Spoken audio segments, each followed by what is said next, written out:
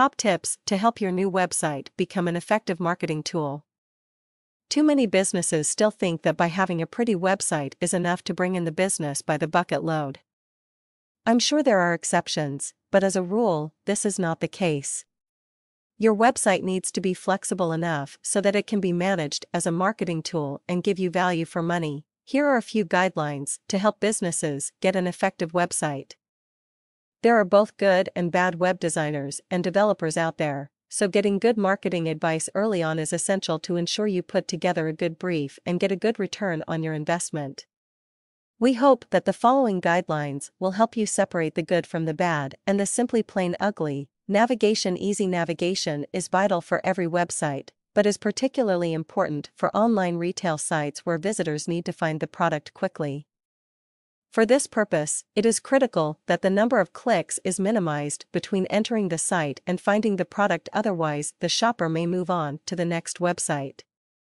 Just for the record, I recently came across a website that had all its navigation buttons along the bottom of the page. Not exactly user-friendly. Functionality. Good functionality is key and is particularly relevant for retail sites because the retailer needs to make it as easy as possible for the shopper to find a particular service or range of products. Good navigation is one way to help the customer, but an effective search facility will also enhance your online service. It's a bit like going into a DIY store and asking the shop assistant where a particular product is stocked.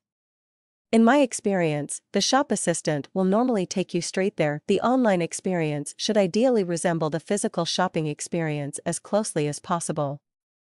However, due to the lack of a tactile experience when online, it is essential as part of the service to provide an excellent visual experience instead. This means that within the various functions of the site that the visitor can expand the product image to a size that enables it to be clearly viewed. Categories. When you have a large range of products, it will be necessary to place them in logical categories. This can be quite daunting as there can sometimes be an element of crossover. In such instances, put yourself in the customer's shoes and try to view the problem from their perspective. The key point is that your products are grouped in an obvious and commonsensical way so that shoppers can easily find what they are looking for. Content Management System, CMS. Having the ability to update your website regularly is crucial in order to have a successful website. Google likes both new and relevant material, so the more you are able to update your website, the higher the site will be ranked on searches. Regular updates, combined with the use of keywords, will with time start to drive traffic to your site.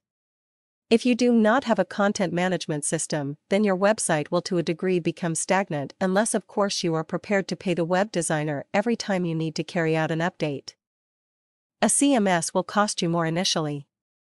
However, if you are serious about using your website as an effective marketing tool, then the CMS will save you money in the long run and will benefit your business. Website design. Many web gurus will state that content is king when it comes to websites, and they are largely right. However, a professionally designed website will also add huge value to the visitor's experience and will build confidence in your services and products. We all know that first impressions count, so communicating the correct image straight away needs to be heavily considered.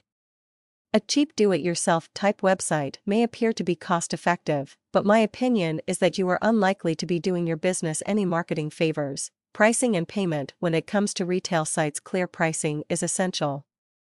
Don't leave your customer wondering if the price is with or without VAT, or if there is or isn't a delivery charge.